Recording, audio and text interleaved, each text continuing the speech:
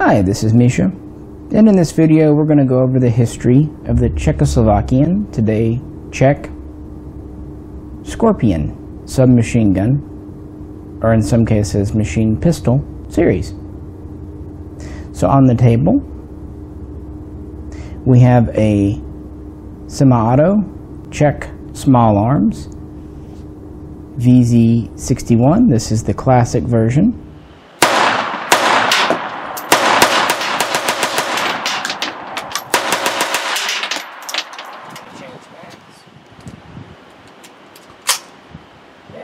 Good.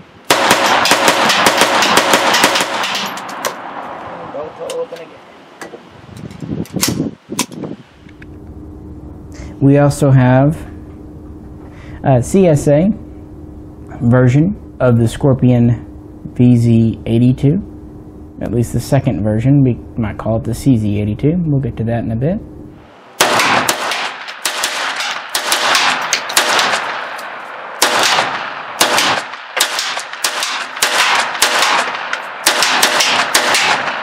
How about hitting the target, but I hit my head with the casings? These are both first generation. And then finally we have the one that probably most people are familiar with. This is the CZ Evo3. This is the S1 semi-auto variant, Scorpion. And this is a third generation. Of course, where'd the second generation go? Well, we'll get to that.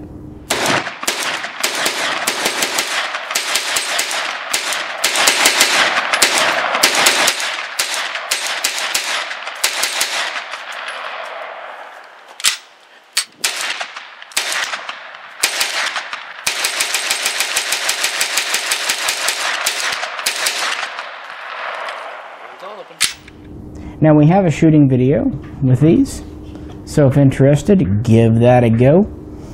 This is the history boring one, so if you need to go to sleep or have something to do, or I don't know, need to change the litter box or dinner's in the oven, and check this one out. For more interesting stuff, check out the shooting one. So where did this begin? This is actually not just an influential firearm in Czechoslovakia, not even just in the comm block, but in the world of firearms in general. This is really the forerunner of the personal defense weapon, PDW. And it's an outgrowth of the true machine pistol. Now, Czechoslovakia became communist, as you know. And in the 1950s, the Communist Party was starting to really centralize everything. Before that, it had quite a very successful, very well advanced small arms development and creation industry. But around 1955, the Communist Party essentially outlawed private development, private manufacturing, and all kind of conglomerated under Constructa Brno, which is really what we would call CZ today.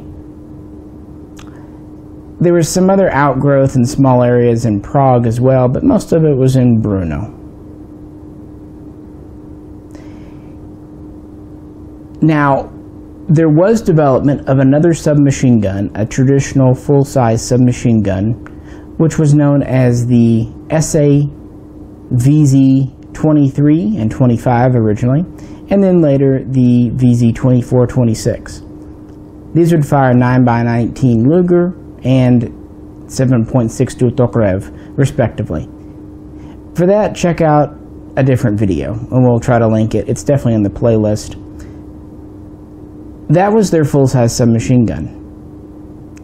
Now, interestingly, their assault rifle, the SA Vz.58, was nearly a submachine gun in and of itself. Really, the way Czech military classified it was as a submachine gun.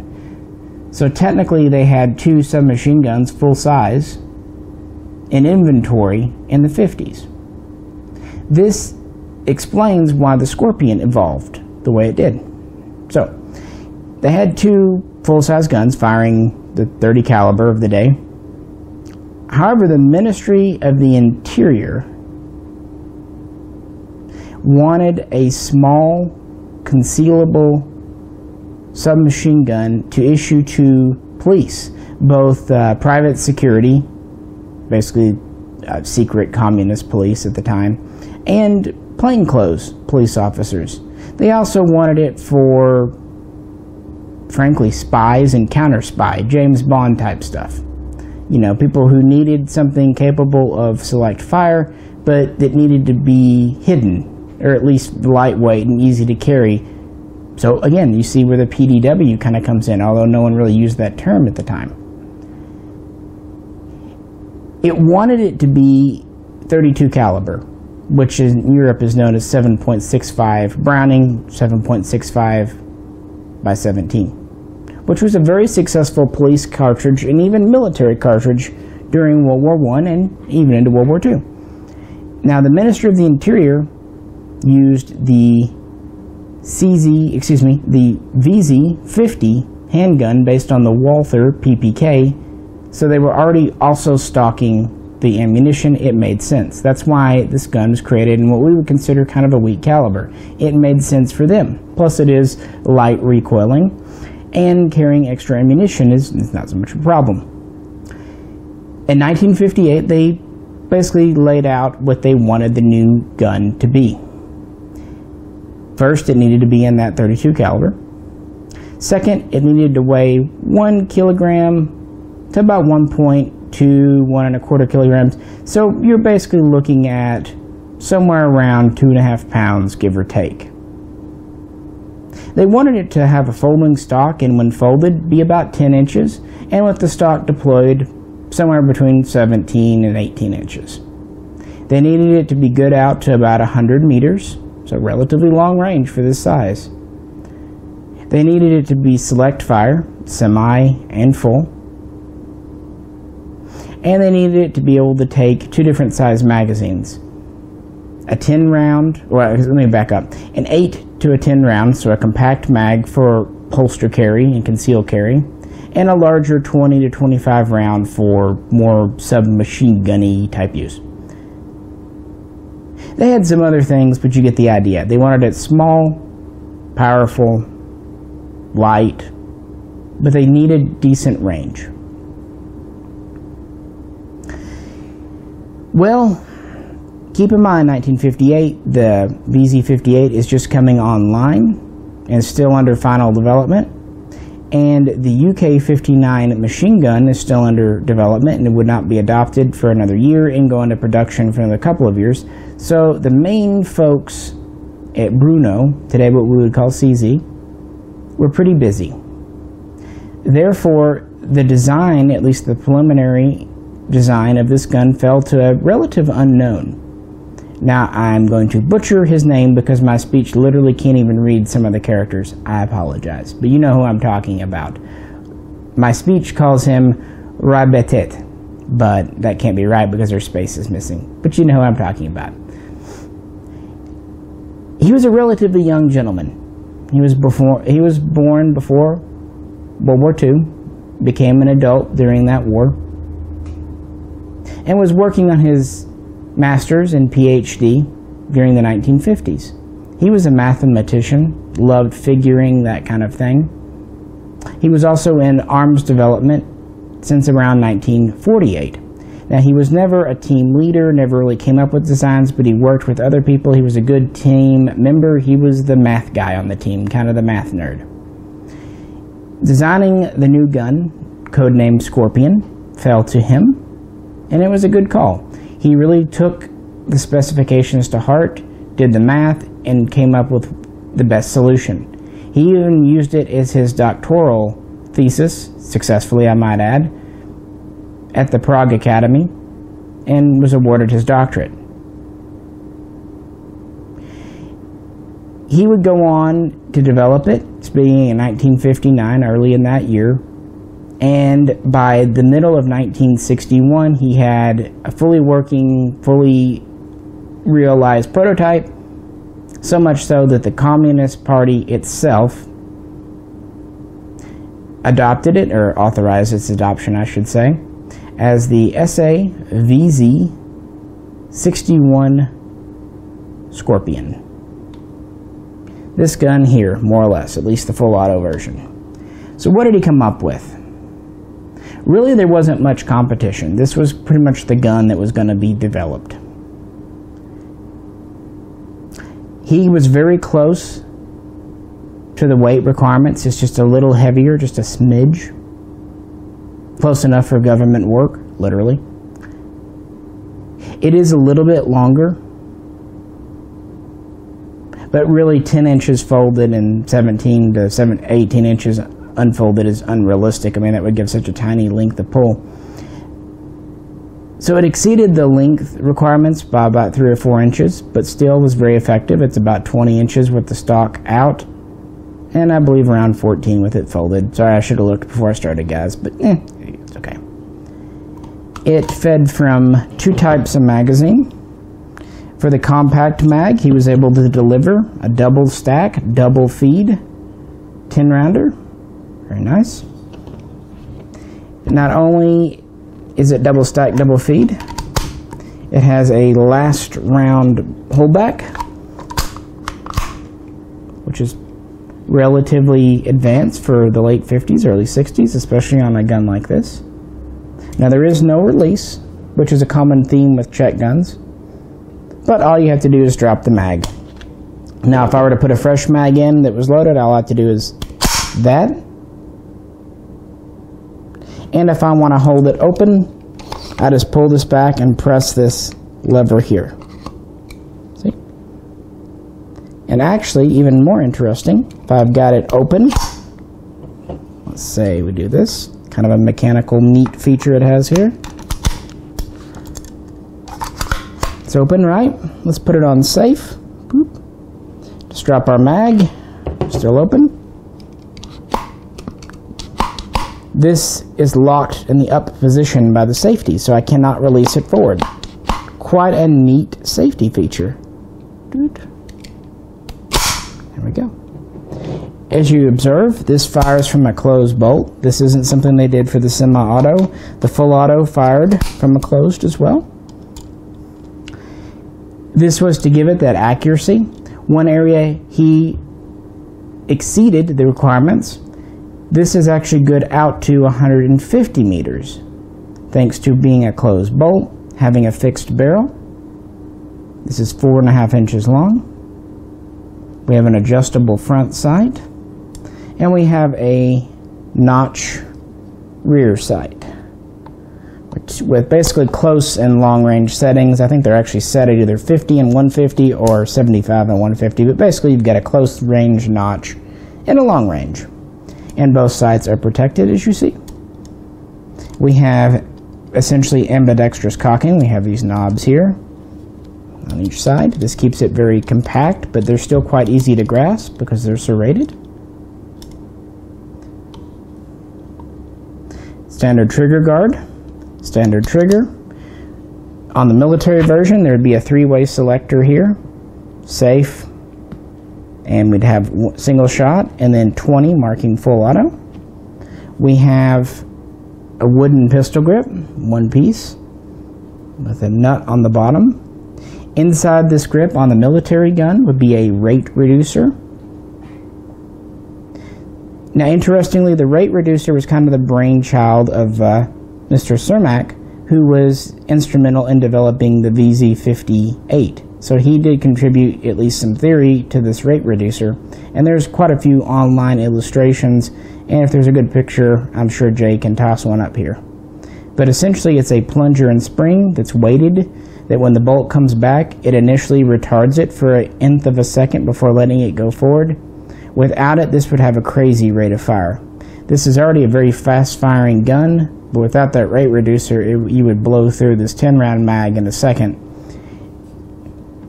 And even the extended mag he made here, the 20-rounder, you would still go through very, very quickly. These would be issued typically with one 10-round mag and 4 20s. The 20s carried in these belt pouches, 2 per pouch. and the 10 inside the gun, inside the holster. Now this also had a stock, we'll look at it more in just a second, on this other gun here. This, of course, being a semi-auto pistol, it's got a brace adapter from Checkpoint. Again, for more on that semi-auto stuff, check out our other video. Very easy disassembly. We've got a captive front pin. That's all it is. That hinges open. You can see our guts in here. Just a simple hammer system. The rate reducer would be in here if we were a full auto. And home. Our bolt is just a large bolt. We have 2 recoil spring, so dual guide rod. It does wrap around the barrel a bit in the front, which is kind of a takeoff from the Czech Vz.26. It's easy to take the bolt out. These knobs are just in notches back here. Just pull it to the back and pull the knobs out and the bolt comes out. We even have a spring-loaded firing pin, and we have dual extractors, which is pretty neat. As from the firing videos, I'm sure you've seen, these things fire straight, or eject straight up, which is interesting. The barrel is pinned in to the stamped upper receiver. The lower is a machined bit, so we have 2 very modern construction, really. Very, very nice gun, frankly. These are very reliable. They were a little complex to mass produce by the standards of the early 60s, but they did it. So these were adopted in 1961, and full-scale production was set up at the Brno factory, what we know today as CZ. By 1963, the production line was ready to go. The Ministry of the Interior first ordered about 12,000 and then upped that order to over 70,000. And by this point, the Czech Army was becoming interested. It wanted these initially for its intelligence units, recons, but after some time it expanded that and would purchase these in very large numbers, issuing them to recon units, of course. Special forces would often find a use for something like this. And guard type units, border guards and other things, and any kind of military police type. It's just a very effective gun for its certain niche. The first production run would last until about 1966. And by that time, the Czech Ministry of Foreign Affairs or exports would also purchase some to sell or trade off to other communist allies.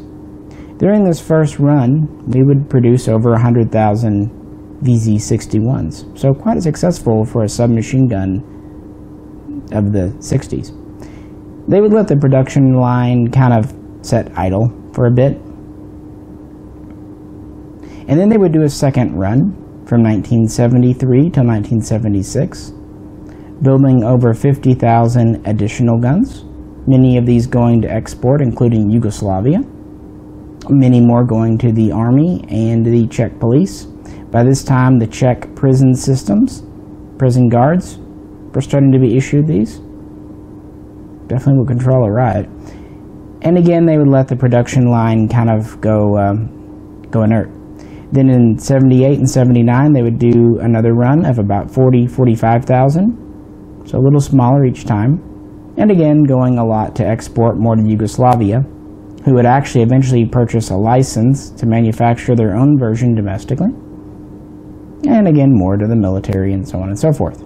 So, you know, we're at about 200,000 guns by 1980 produced. Not a very, you know, nice, neat number for what this is. Now, while the standard version was in 32, they did not stop there. They at least played around with the notion of doing other designs. As soon as the Vz.61 was going into production, its designer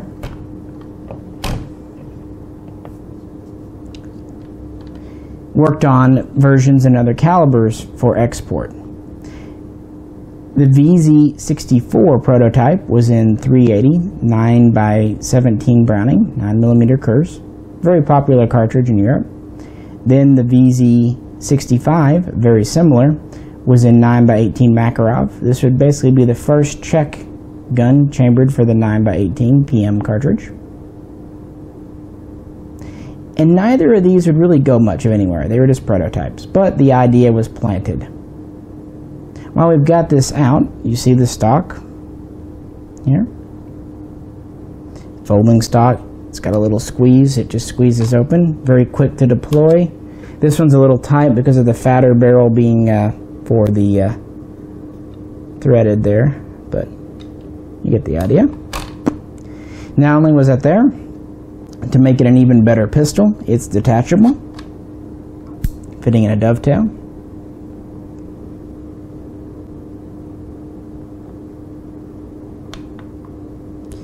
Now, the designer would pass away suddenly at quite a young age in 1970. So work really didn't go forward for quite some time, even though these were still in production, until the early 80s. Czechoslovakia would finally adopt the Makarov cartridge in general with the Vz.82 pistol, and then they would try to develop the Vz.82 Scorpion, which is an updated version of the Vz.65. They redid the stock, they redid the barrel, they went to a more modern polymer grip, not dissimilar to this one. A few other little changes. Again, this never left prototype stage, much like the Vz.65, but the idea was still planted. Really though, by the 80s, the original design was pretty well over. As communism fell in 1989 and 1990, CZ was becoming more and more privatized and tried to make the design successful. They introduced a modernized version known as the Vz.61E. It would have polymer pistol grips and a few other slightly modernized features. It didn't get much success. They made a few thousand between about 93 and 94, but they were just obsolete, really. They also tried making a semi-auto version as the CZ91.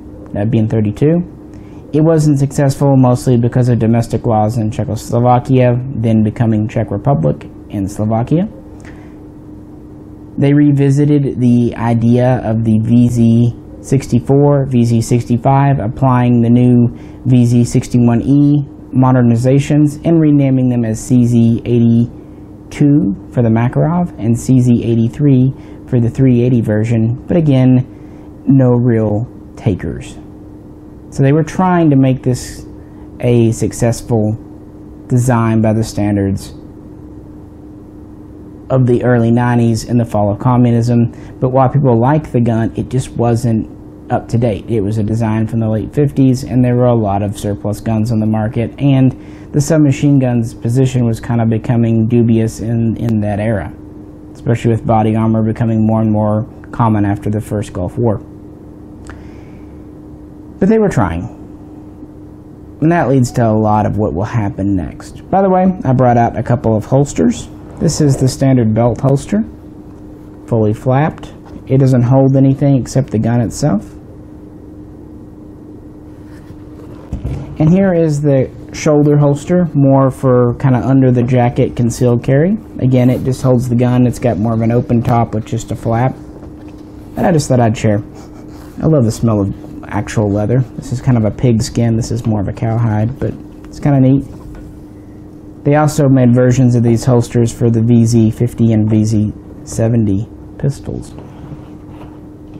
That said, even though the Scorpion Vz.61 had not found success with new customers, it still had a lot of use in the Czech military and the Czech police systems, and was still very common in Yugoslavia. It had even been purchased in small numbers by the Russian Spetsnaz and other communist allies, and if I don't say it, someone will bring it up in the comments. Yes, quite a few did find their way into the hands of 1970s terrorists. Terrorists, again, liking its very small size, high rate of fire, and just, frankly, intimidation factor. So unfortunately, it has a little bit of a negative history. But then again, what gun does not, unfortunately? It's not the gun, it's the wielder. Alright, so that is the Vz.61 Scorpion during the communist era. So now we move in to the Czech Republic era, and privatization of CZ, and the Evo3 Scorpion. So where does this fit in? How in the hell does it relate to that gun? And what happened to the Evo2 or the Scorpion 2? Well, that's a story in and of itself.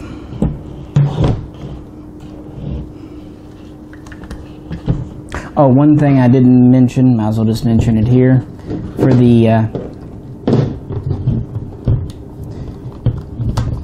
Makarov version, we have two types of 20 round mag, straight, originally black, later clear. They would not do a 10 for either this or the 380. They would instead use those waffle mags in their 20 rounds only. Sorry, I didn't mention it earlier. Alrighty, so where did this come in? Well, the idea of doing a Scorpion in 9x19, which this is in, the Luger cartridge, today NATO cartridge, really dated back to the original designer. He did the Vz.68 prototype. This was essentially a scaled up Vz.64, often fitted with a wooden stock, having a larger receiver, a more massive bolt to handle the more powerful cartridge. I don't know much about it because it was never really made available. It was just done as a prototype. Again, he would pass away a few short years later, and other attempts to do other chambers for the Scorpion never really succeeded, so it was shelved. However, 90s rolls around, as I said. CZ is becoming privatized, looking to how to make some money. Tried the Vz.61E, as well as the Vz.82 and 83. This didn't work, so in the late 90s, they began to revisit the Vz.68, naming it now as the CZ Scorpion 9x19. They would apply the modernizations to begin with, the more modern polymer furniture. They would introduce a Picatinny rail. I think it was originally a Weaver rail, then Picatinny compatible, in 2003. And in 2005, they really released the quintessential final product in the Scorpion 9mm, which would be our Gen 2 at this point. It would have the Picatinny rail. It would have a redesigned buttstock, polymer grip with a more ergonomic angle. It would have a threaded barrel. It would still have that Picatinny rail. And it would just have other updates and be offered as a package with a sound suppressor as an option, a tactical light, lasers, anything attached to a rail, just trying to make it a more modern gun. It was actually a pretty good gun. However, it just wasn't successful. Luckily for them, this started to come along. This is actually a Slovakian design, first seen in early prototype form in 2004. After the failure of the Scorpion 2, we'll call it, the Scorpion 9mm, CZ became interested in the design, and by 2007 had purchased all rights to it and continued to develop it.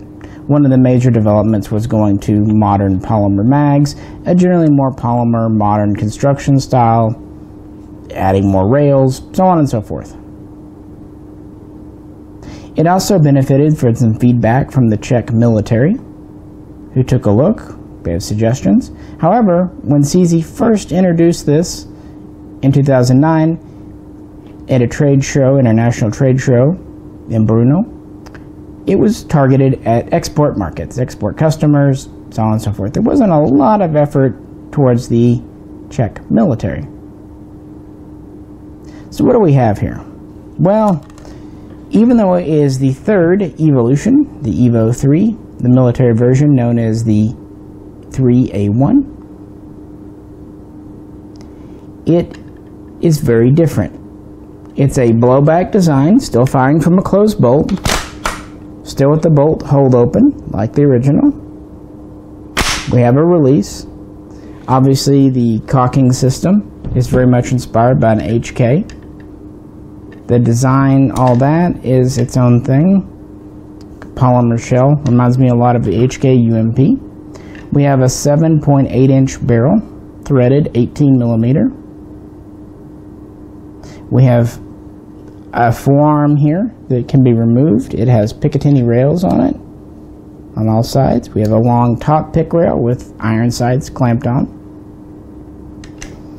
We have an adjustable pistol grip. We have an ambidextrous mag release, kind of HK Walther style.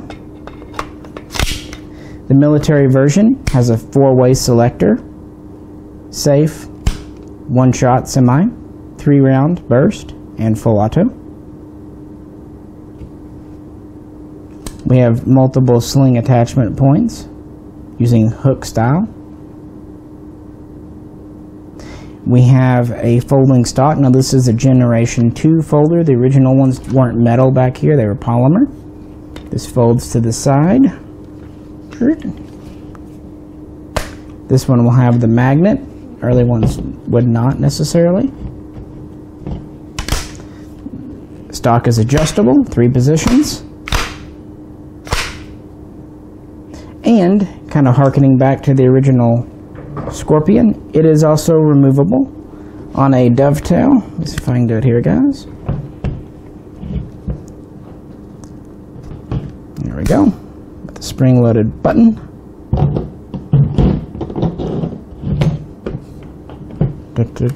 See? Now it's interesting. So this could be technically a pistol, even the military version. Now if you remember, the original Scorpion was technically a PDW, but they didn't have a name for it, so it was a submachine gun, or at most a submachine pistol. This was initially marketed by CZ as a PDW, because in the 21st century, those were kind of the only submachine gun types being successful. And it's really more of a full-size submachine gun. It's very much like a, you know, size of an Uzi, MP5, Sterling, Sten, in that range. So the first one was, they were both kind of marketed wrong initially, but people get the idea.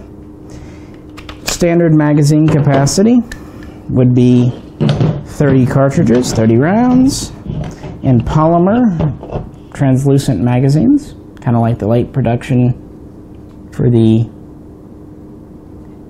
380 and Makarov. Double stack, double feed, and we even have a very similar bolt hold open system in the back here. The major difference being we actually have a release now. So the mags are, in a way, kind of similar. Here's a typical mag pouch. We also had a compact 20-round mag, if that was needed, kind of more in the PDW guise. It's a very short mag for being 20. Even the 30s are actually quite short, but put it in the gun. See, it does not hang down much at all. Disassembly is very easy, kind of like with the original. We have a captive takedown pin here. Just push it out to the side. Where am I at here, guys? There we go. This housing drops off. Cock your bolt back. That is out here. Trigger group is self-contained. Pistol grip is here. Your bolt is where you see it. This just comes backing out here. And as you see, we're still firing from a closed bolt, even in the military, and it is just a massive bolt for 9x19. We also have an out of battery safety here on both the military and the civilian versions. Once you take the trigger pack and the bolt out, you just have a shell. It's all polymer with metal reinforcing when and where necessary, making these a very modern style of construction. Also, they have proven to be highly reliable.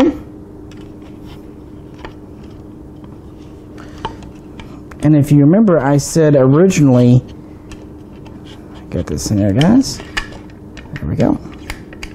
CZ wasn't targeting the Czech military.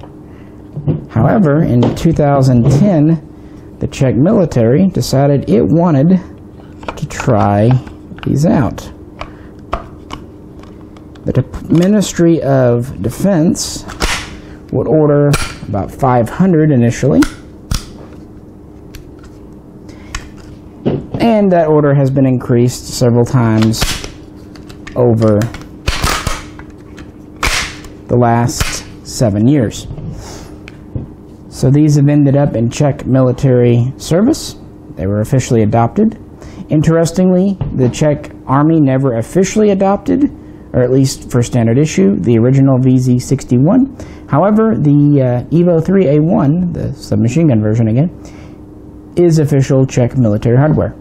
It's actually very interesting to have a submachine gun totally new, not an old design revisited, but a totally new design for the 21st century. Most manufacturers have given up on the subgun because, as I said, it's just not that common or popular now. You'll see a few PDW types being purchased, like the P90, sometimes the HK MP7, but that's really about it. But I guess because there was a void in the market, and because a lot of old Cold War era subguns were starting to wear out, the Scorpion has been quite successful. I think more so than CZ originally anticipated. It's just a good, simple, dependable gun, very modular and modern. It feels well built. It's not especially light, but it's not especially heavy. Because of the polymer construction, it is quite all weatherproof. It does have a cold hammer forged chrome lined barrel, so very good high round count barrel. Put any lights, lasers, majiggers you want on there because of all the rails. The controls are ambidextrous. The only one that's not is the bolt release and the mag catch safety, both ambi. It's just proven to kind of be a runaway success, and it kind of came out of nowhere. And is a very fitting, if not direct, at least spiritual successor to the Vz.61, and it does have a few cues that kind of harken back to it. So, just to make things complete, as I said, this is the semi-auto Evo3A1. CZ would introduce the pistol form in 2015 to the American market, and then the carbine form about a year later. They will also sell these in a few other places that would allow civilians to have such things. As for the 61, it got a new lease on life. Bruno, CZ, would sell the design, give all the equipment and rights to D-Technik, and they would start offering the semi-auto SA Vz.61 pistol around 2006. This would originally just be in .32. Actually, the first ones would come in by Century, and they were really expensive. But at least they did come with mags and holster and mag pouch. Now, the early ones were not threaded in the back for an adapter or stock for SPR. However, around 2011, D-Technik would have a name change to Czech Small Arms and really try to widen its appeal to other markets. And it would begin to introduce versions in 380 and 9x18 Makarov. And these are still in production today along with the 32. They also do the polymer grips now. They come pre-threaded from the factory. And they are doing a version with the rail as well as a threaded barrel version like this one here. Again, more for info on the semi-autos and what we've done here to make this one into a quote carbine and that one into a brace pistol, check out our other video. But these are still in production today, and the price has come down pretty significantly since the days of the Century Arms import. Currently, Czech Point USA in Knoxville, Tennessee is the importer for those, and CZ USA is the importer for the Evo3 series. They also do the A1 for law enforcement and government use, so they do import the full auto for those allowed to have it. All of these guns exhibit excellent fit and finish, as you would expect from the Czech Republic, and are really cool relics in these case from the Cold War. And it's just really nice to see a modern sub-caliber pistol or carbine that's a truly new design. And these are actually very affordable, at least compared to what else is out there, the various HK clones or the MPX. And a lot of the AR-15s and 9 are quite a bit pricier. And it really offers something. It's a practical military grade durable gun. It's not just a semi-auto thrown together for the commercial market. Well, again, we had not really done a Czech Vz Scorpion video, so hope these two videos kind of covered it. Surely they at least got you somewhere there. We do have full videos on the Vz.82 and the Vz.58 rifles, and the video on the Vz.23, 24, 25, 26 full-size submachine gun family. So if interested, please check those out. If you have any questions or comments, we'd welcome them below. If you liked the video, you know the drill. We'd appreciate it if you could click like. And if you'd like to help support us get to the range a little more often, please check out the link to our Patreon page. This is Misha, and please tune in again soon for hopefully more interesting content. We'll catch you then.